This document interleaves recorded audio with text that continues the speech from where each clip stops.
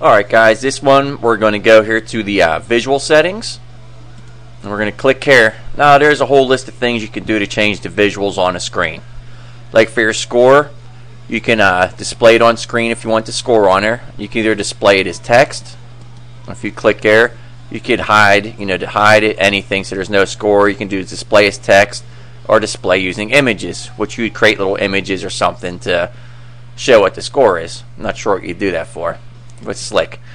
Then also real quick, just so you know, sometimes it's a little bit hard clicking on these things because you'll see why in one of the editors, but there's actually pressure zones to actually select these, but that's here and there.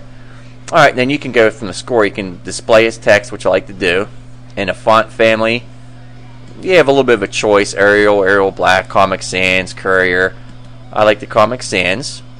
Now you can do your font size if you want. You can make it bold. Click on italic, so it'll be a bold and italic. The font color, you can change that if you want. Make it white, red, black, all those colors.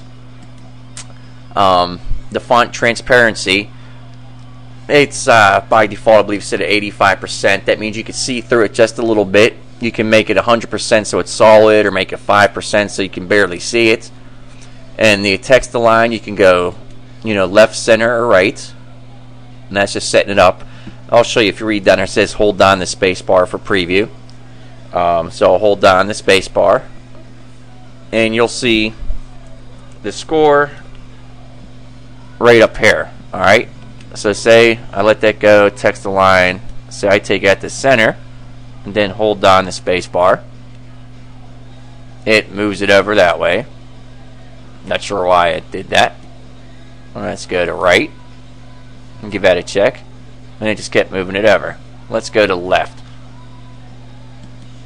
Alright, I'm not sure how it didn't appear in game, but and then you can use an image also for the score, but like I said, I'm not sure. I think you can put, like, say, a little picture back here, and a score will pop up above it or on top of it. And then you can do your position X and Y, which that's on the screen, so you can actually move it. So if it's not over here, you can move it down over here and whatnot. Now you come down to your health bar, display on screen if you want. You can either show it or not. Dimensions is 200 by 20 by default. That seems pretty good. You can go horizontal, or you can go vertical. Let's look at vertical.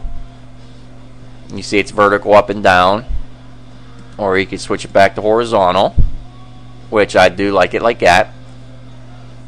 You can choose, of course, your color. That's yellow. We'll stick with that. Bar transparency is at 40%, and you see how you can really see through it. Just for the heck of it, let's take it up to 100%. Okay. Now we hold it down. You see it's a bright solid yellow. So again, this is all your discretion. And position X and Y, you can move it around the screen if you want. Show you real quick. It's at position X is 500, position Y is 10. So just for the heck of it, let's take it to 700. Okay. And if I show you there, it moves all the way over. So you really don't want it. It's just a lot of messing around. So I'll go back to 5. Enter. And then you can do your health image. So if you want to do a little show your health on screen, and you can either show it or not, how much health you have, and you can create an image for it, and then do your position X and Y. It's wherever it's on screen. And then you can come over here to number of lives, and you can do display use. You can hide it. Use text. It'll tell you 1, 2, or 3, or display using images. I'll do display using images. I'll keep it at Arial. I don't care. You can do your font size. This. That's if you're doing it as text. Your text alignment left. Now the image, I'm going to click here, go through, and my player lives. Position 720. Now if you see, I hold it there, and since it's set to 3 lives, I get 3 images there. Well, I really don't care for that, so I probably want to drop it down. So I'll click here and take that maybe to 60. Okay. And the nice thing is you can keep previewing it by holding the space bar down. And I'm going to drop that down another 10 to say 70. Hold down the space bar. I think it's down low enough. And then I want to come over. Where's that? It's 700. How about I come over to, let's try it for the heck of it right now, 300.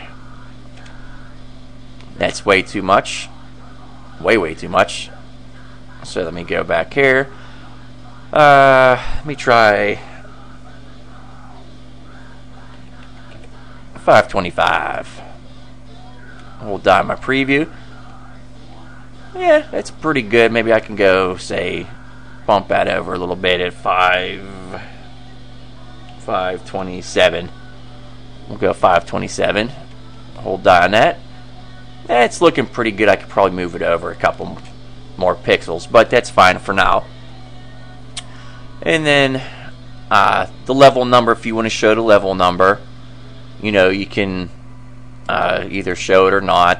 If you want to show it, and you can choose that, your bold, your font size, the transparency, left, all that good stuff. And then the HUD screen, say you do a real fancy HUD screen because you want to create, I don't know, like a mech game, and you want to have a fancy space age, say, border around your playing screen, and having an iron sight or something on there, but you make a big like 800 by 600 image, and that would be your HUD. And you can choose your image, display it, and all of that. So that's a quick run through. I know I talk fast, but I'm trying to get through these real quick. And we'll go to main menu. As always, I'll save my game. Okie doke. And that was for the visual settings, a quick rundown. Like I said, mess with it a lot more, but that should be, give you kind of the basics there. But alright guys, and I'm going to exit out.